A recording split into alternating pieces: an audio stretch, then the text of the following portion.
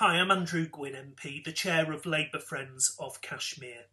Today is 12 months since lockdown was imposed in Indian-administered Kashmir.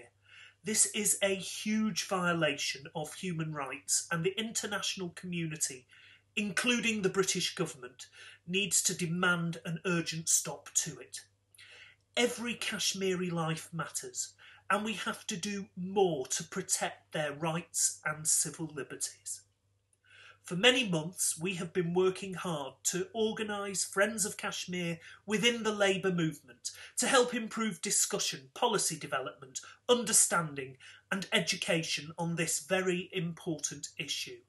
So I want to encourage Labour Party and trade union members to join our organisation as members and supporters to get involved.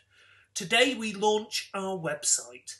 And we want LFK to become a platform for everyone, members, councillors, parliamentarians and others, to come together to help to develop a strong and fair policy on Kashmir, one that's dedicated to a long-standing peace in the region. So come along and join us.